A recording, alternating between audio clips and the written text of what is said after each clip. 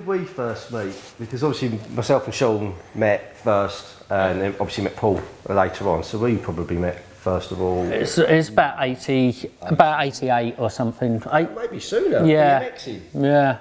So, but we were, because we're from kind of suburban Hertfordshire. So I was from a little village. We kind of almost like rival posses, if you can imagine that.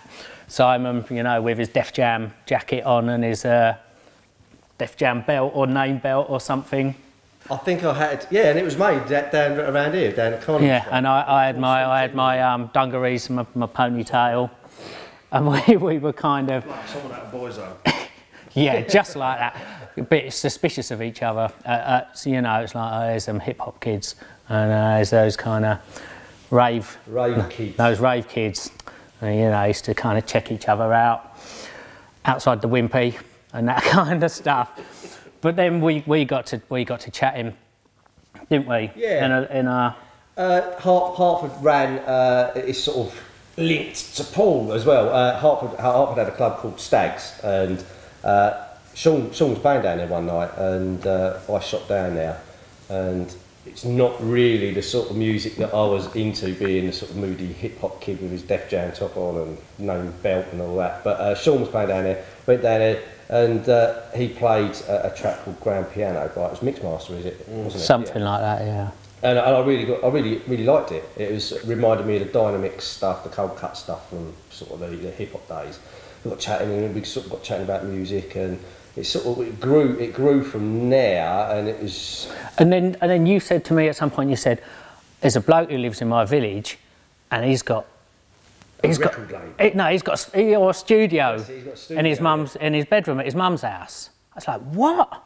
Mate, a bloke's got a studio?" It's like, "Yeah," and that was Rob Playford. So, kind of, we got involved with him. He'd already maybe put his first record out.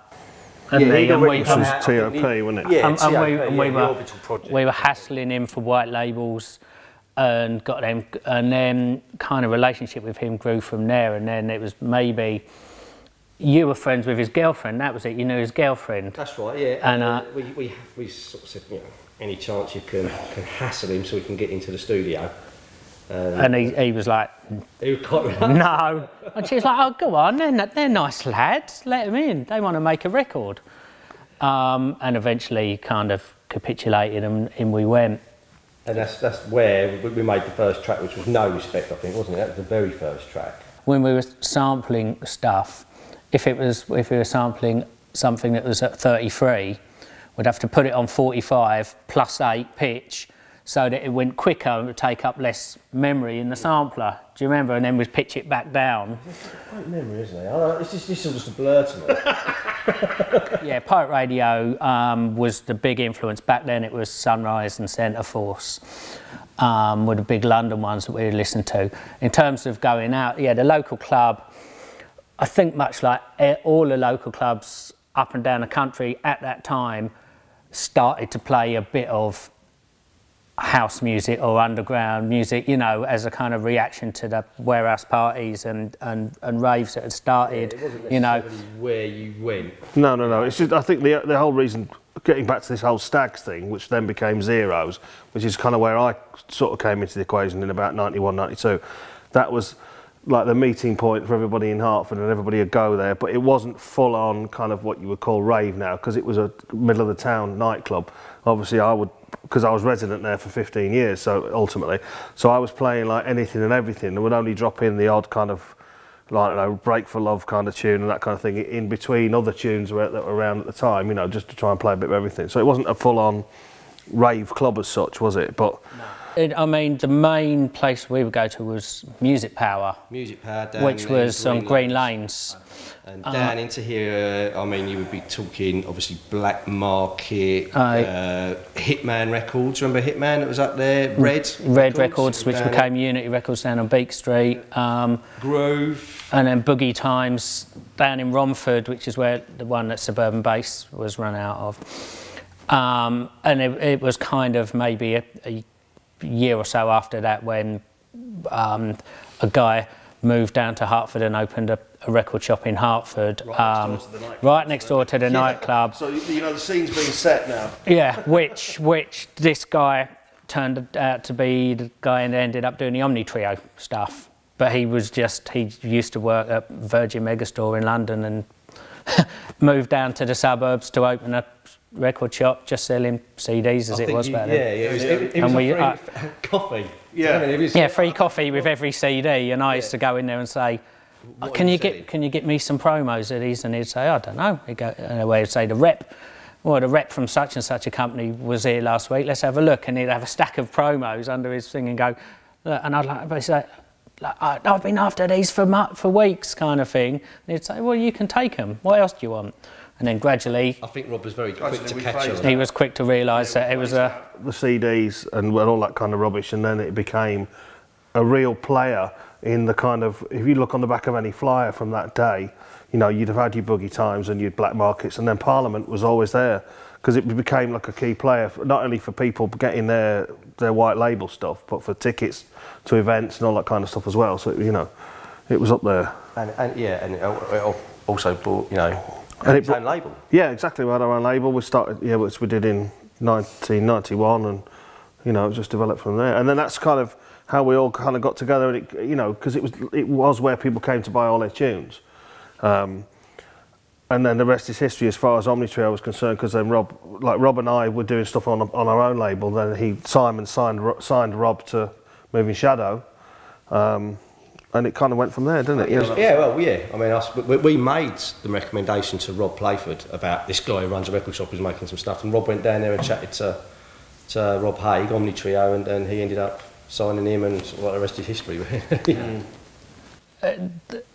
We got an option to re-release Bombscare. Someone wanted to re-release it on a major label to see if they, you know, because it even by that point it seemed to kind of have a bit of longevity, and someone thought, oh, we can make a hit out of it. So we assigned it to BMG, but at the time they were like, okay, well, you know, but we want to really push this, you know, we're going to need someone to be in the video, to do the press shots for smash hits, all of this kind of stuff. Now, if you imagine this is in 95, I think it was, or something like that, we're far too cool for appearing in smash hits. You know, the jungle kind of drum and bass things done. I've started doing my solo stuff. We're like, right, we need a buffer. You know, yeah.